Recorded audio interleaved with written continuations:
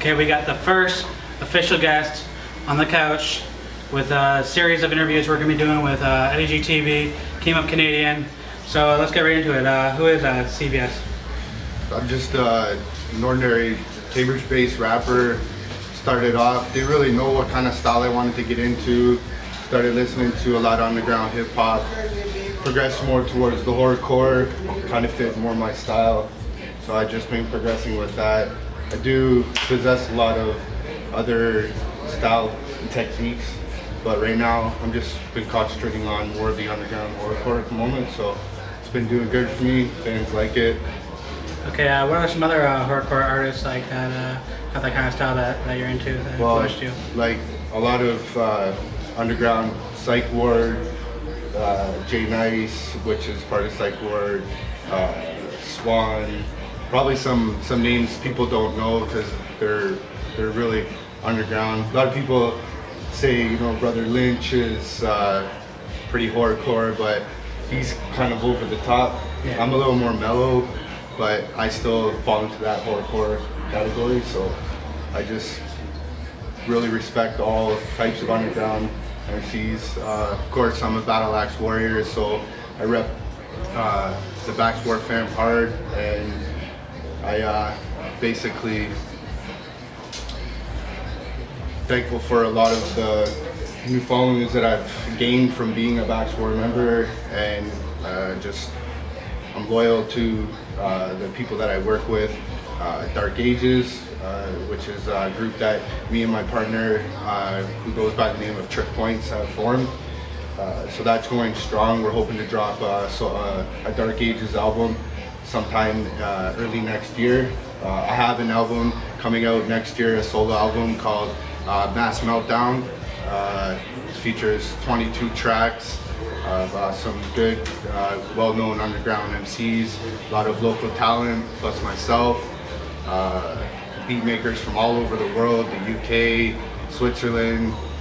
So yeah, be on the lookout for that. It's definitely going to be a dope album. Okay, what do you think is the best thing about the Cambridge hip-hop scene, and what do you think is the worst thing about the Cambridge hip-hop scene? Well, the best thing about the Cambridge hip-hop scene is we have a lot of dope MCs that originate from Cambridge, Guelph, Kitchener, Toronto, Peterborough, everywhere around the Ontario.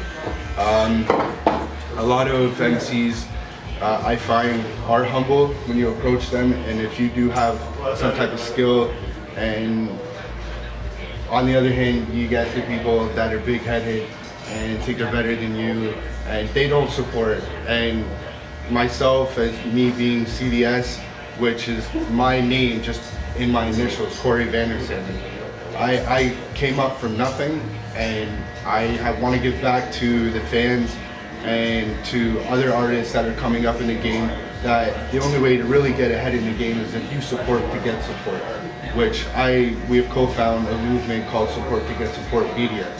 We haven't broke through it yet, but it's still in the works. Again, that was formed with my partner Trip Points.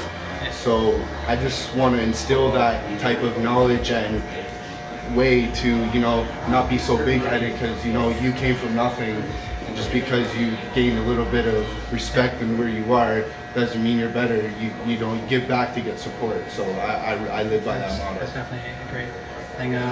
Well, what do you feel has been your biggest moment as a hip-hop artist?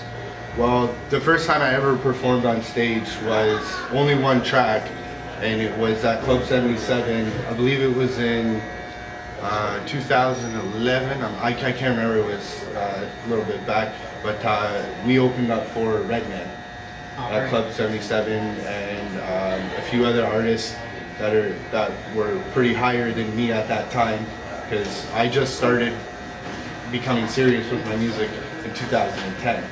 I've been rapping since I was 16, 17, but I've just been more serious about it since 2010, and I feel that me opening up for that type of an artist on that type of a stage was just a set in the right direction for me, and I just grabbed it and just went with it. Well, that's awesome to see Redman. Oh, it was like, it was one of a lifetime experience for sure. Okay. What is your favorite kind of food? My favorite kind of food is, honestly, bacon. Can't go wrong with bacon. Bacon and burgers. If you put bacon on anything, I'll probably eat it. Okay, you smoke blunts or bongs? I smoke blunts and bongs. Actually, my girl's the one that got addicted to smoking the bongs, so you still gotta get her for that. But I usually like to go, you know, and blaze a couple blunts and stuff after work, because, you know, like, I do have to work a full-time job, you know, I got family and stuff to feed, and all this music shit costs money, so that's until it really starts making money, I still have to maintain a job. So. Okay, what do you feel is your best quality as an artist? Like I said, I'm humble.